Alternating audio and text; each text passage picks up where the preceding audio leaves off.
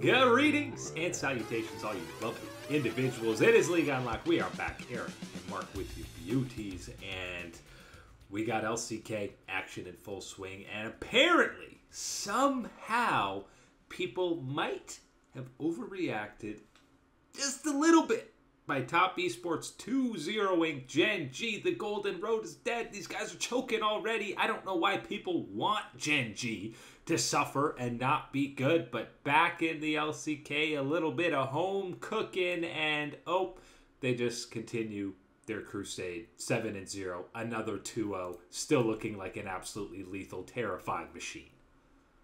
Unfortunately, there's too many people out there that have been burned by the GenG dream machine before that they're not ready to trust in what has been a proven product in this iteration of GenG this year around and what they've been able to do.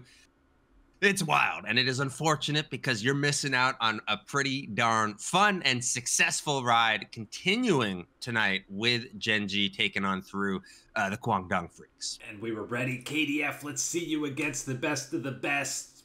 Not quite ready. They'll have to return to the tourney when they've leveled up a little bit. Today it was all about Canyon. Woke up, he said, I want to play tanks. I want to camp for Keen because he's playing back-to-back carries in the Jace and the Gangplank, which, listen, playing top lane carries like that is not the flavor of the month right now, but poor old doo-doo. If I'm him, I'm taking a few days off from playing League of Legends because he could not do anything in either of these games on the croc. I don't want anything to do with GenG at that point if I'm doo-doo and I'm experiencing that type of pain throughout the games that we had today. You laid it out, Canyon picking the Sejuani for both games 1 and 2. I think a relatively conservative, stable, standard pick compared to what we have seen him be free to pick from the ranch of all the junglers that he could ever want to play. I think he must be saving some pocket picks for a hot upcoming match in the schedule because he looked fantastic. He looked like he was facilitating all the things that we know that he can do.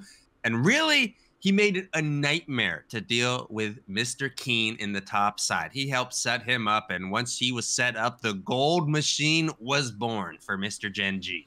Maybe Canyon is, it's like building up karma with the coaching staff. He's like, look, 2 games of Sejuani, that nets me a random Kane game in the middle of the split, right? He's just building up that repertoire and that back and forth with the coaching staff. That's the only way I can explain it, because he was actually having fun playing Sejuani in these games. He's smiling.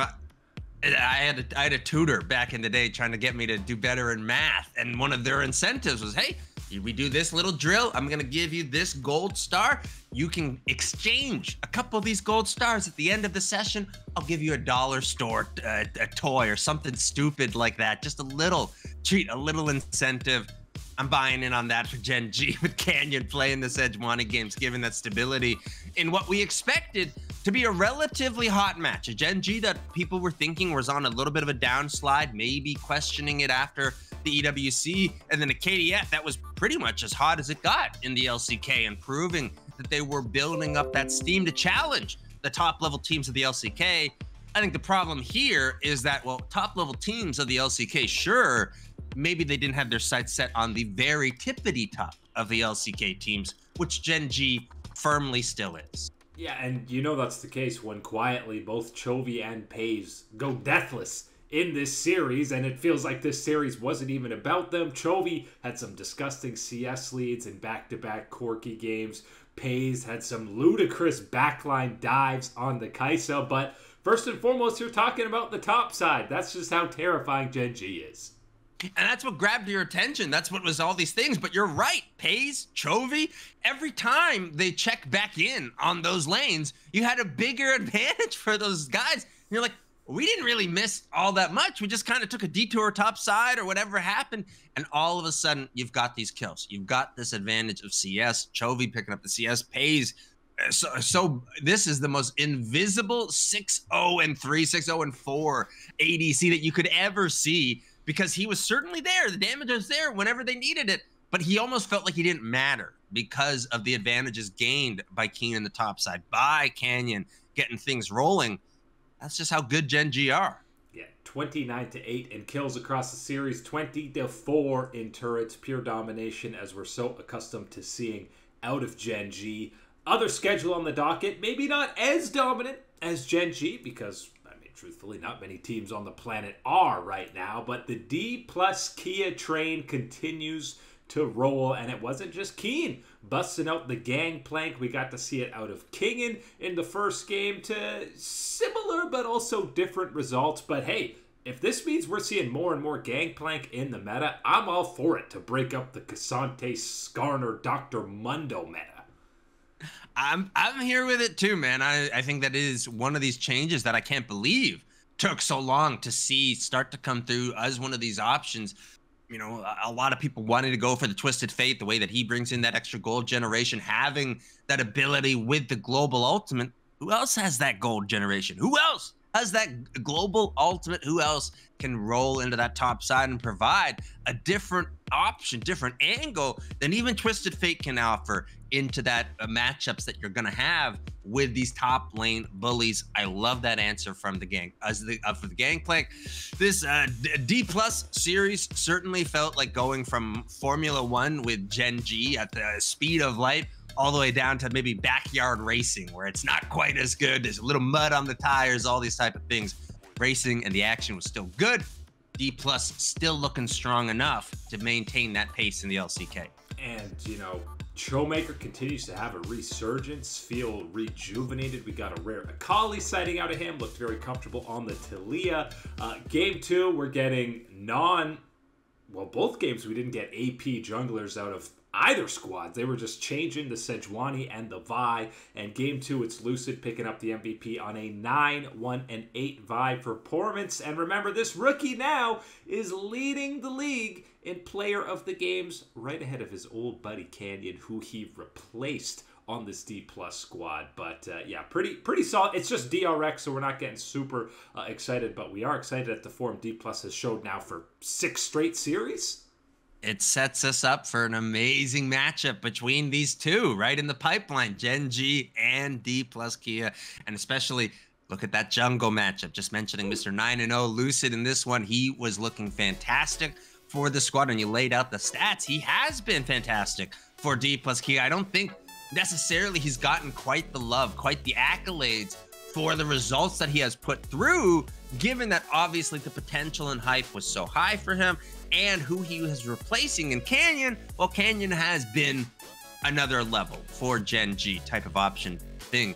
But when you do look at Lucid, it is important to recognize, as you laid out, those stats are absolutely for real and are damaging stats when you're on the other squad.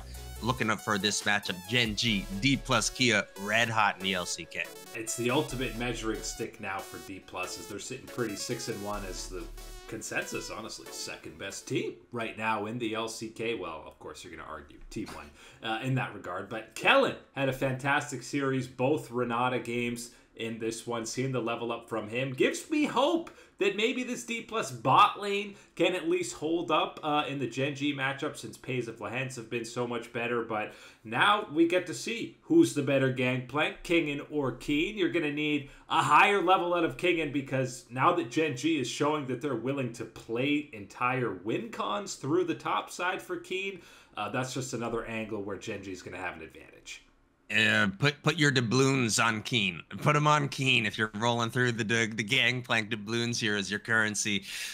It's going to be a hard matchup. I like, bringing up down. I think the bottom lane has got to be also one of these ones for D plus Key. I don't know how you get them more involved, but aiming seems to be one of these ADCs that can have this pop-off, can reach that high octane level of play that we are coming accustomed to from the GenG bottom lane. That's going to be one of the other hot areas I would look at in this matchup.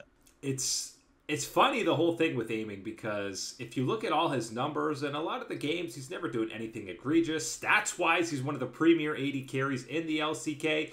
But yet, time and time again, we see all these resources funneled into him, and people are always harping on the guy because he's not popping off hardcore carrying the games. But honestly, he's that next tier of AD carries performance-wise still in the LCK, behind the Gumas and the Pays of the squads.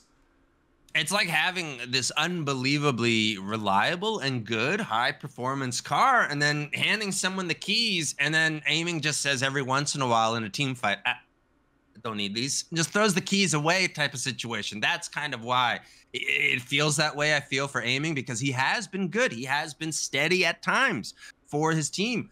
But there always are these moments, these little glimpses, these little missteps, little mispositionings, miscalculations on, yes, I can get this guy type of thing. Those type of things come through far too often, I think, with aiming to reach that ultimate pinnacle level. That doesn't mean to underestimate what he can do and how this matchup can play into the favor of D plus Kia.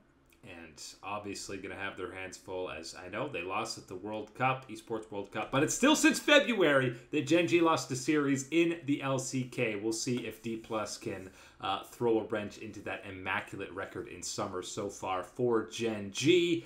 LPL side of things, the continued growth, resurgence, not really resurgence, just surgence of Anyone's Legend, who match up against NIP and for the third straight time in summer hand them a crushing defeat as they move now to 3-0, 6-0 in game score so far to start the summer split. And Mark, Anyone's Legend is firmly in there as that fourth best team in the LPL, and I'm even taking arguments to put them ahead of JDG right now.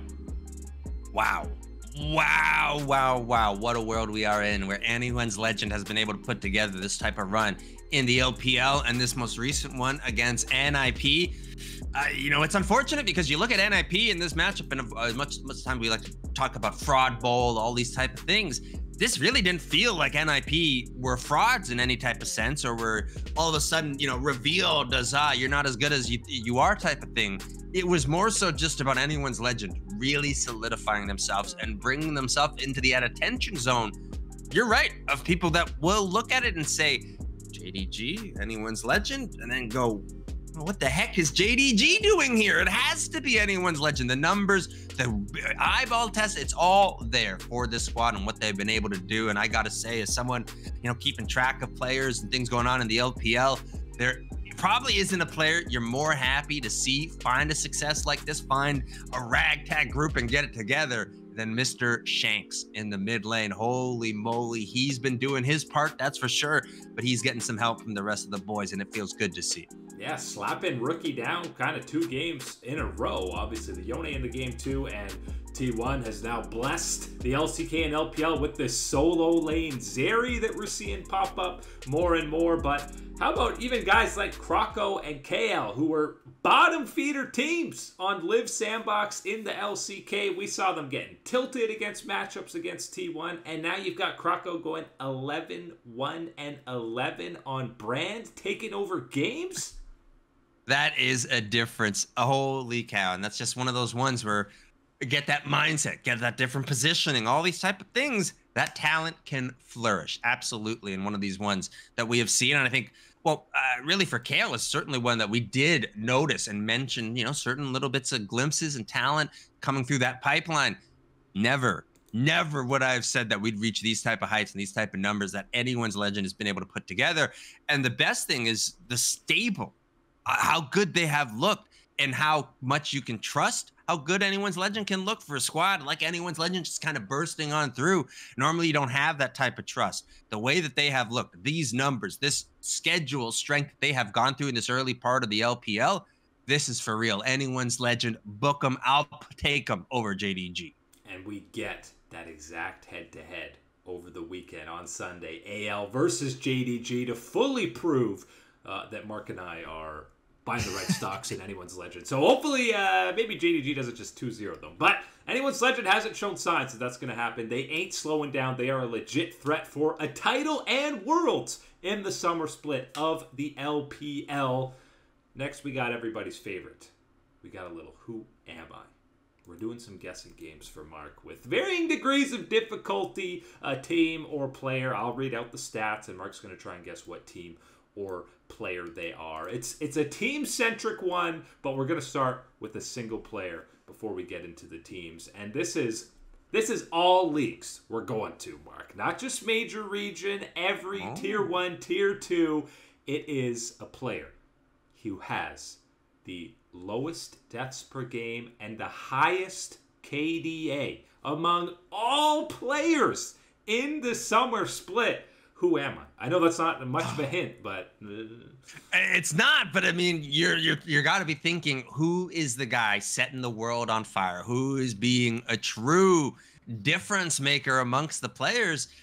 Oh man, and you know, you mentioning the other regions of the tiers makes me start thinking. I guess. Oh man, it's got to be. Oh boy, who highest could we? KDA.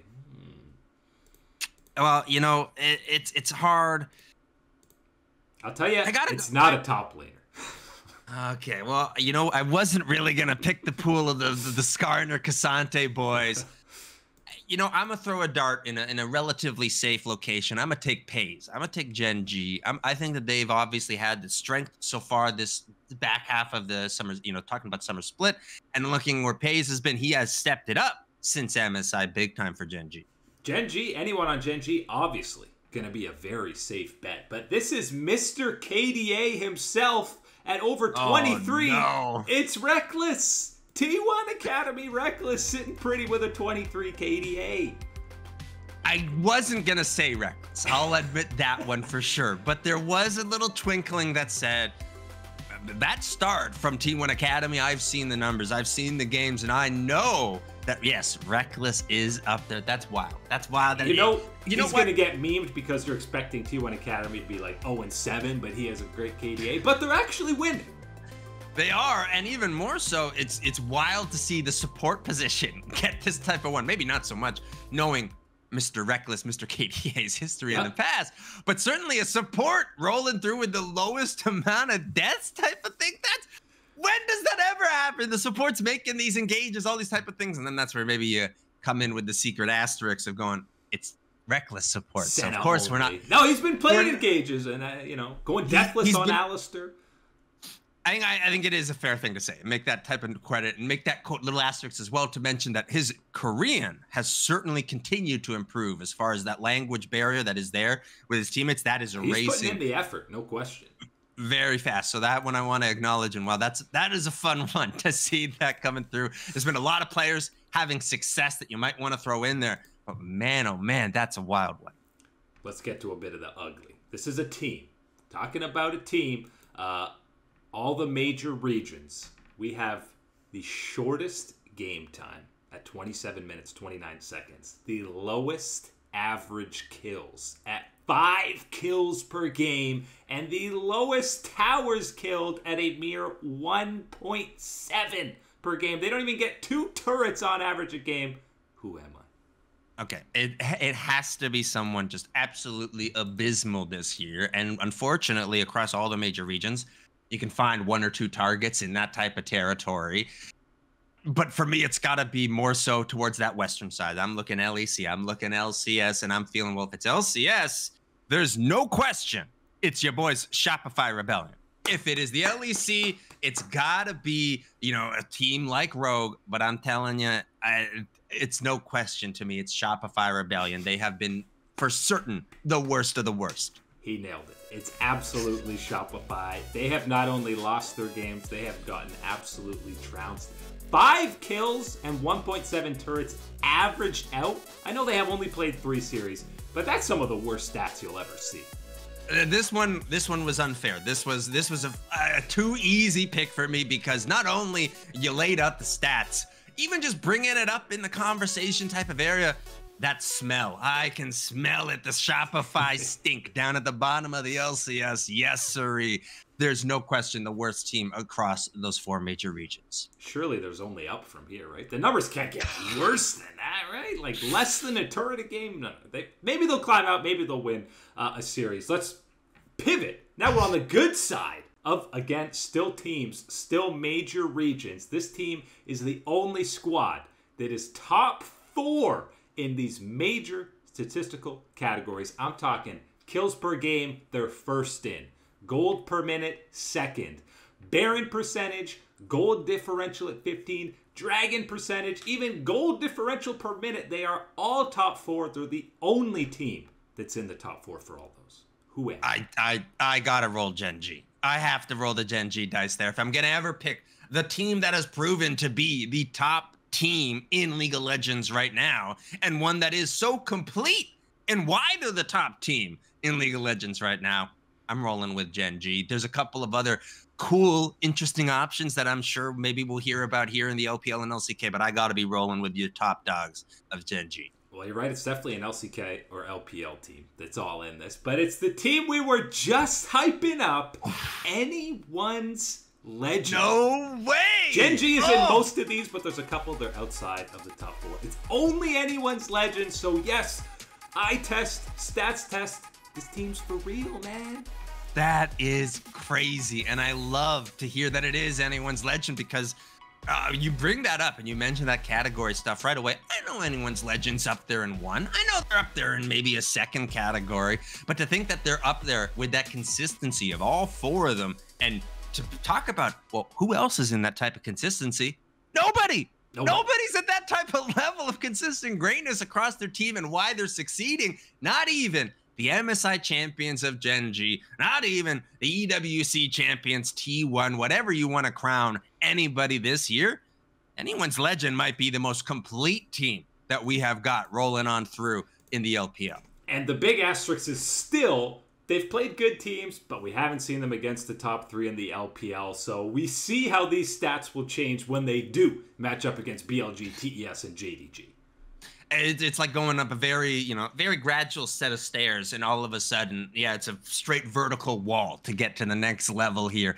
Is the LPL Anyone's Legend? They have earned that right to challenge that wall, to take their test against the very best of the best of the LPL. So I think the only thing we can do now is set up a match. Shopify versus Anyone's Legend. No, let's see how the stats change.